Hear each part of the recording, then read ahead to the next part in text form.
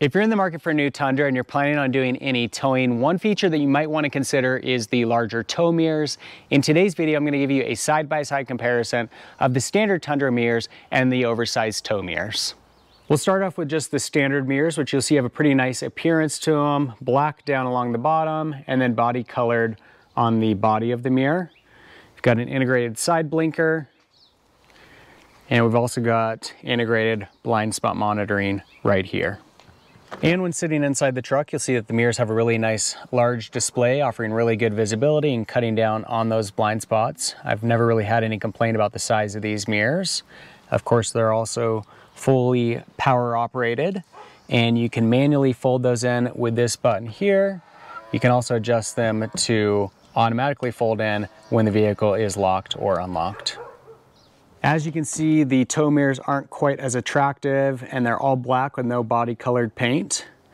We do get our integrated blinkers as well as blind spot monitoring right here. You'll see it's got 2 panes of glass giving us different views, and we've also got a light that illuminates the ground right here. From inside, again, really nice view looking through these side mirrors. You'll see that we've got the upper glass and the lower glass that can be adjusted independently to give you different views and, again, further decrease those possibilities of blind spots.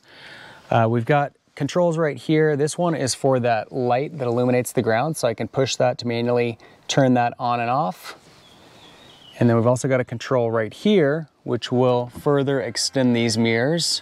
So if you've got a large trailer, gives you a really nice view, and it's nice to be able to automatically bring those in and out if you're going through a tight spot. And just like on my truck, we can also use this button right here to fold those in. And just like mine, you can either do that manually or you can set that up to automatically open and close when the truck is locked or unlocked. And of course, the mirrors are also full power. So there you have it. That's a look at the standard tow mirrors on the all-new Tundra, as well as the oversized tow mirrors. If you enjoyed today's video, make sure to give it a thumbs up. And for more videos of the all-new Tundra, be sure to subscribe. In the meantime, thanks for watching.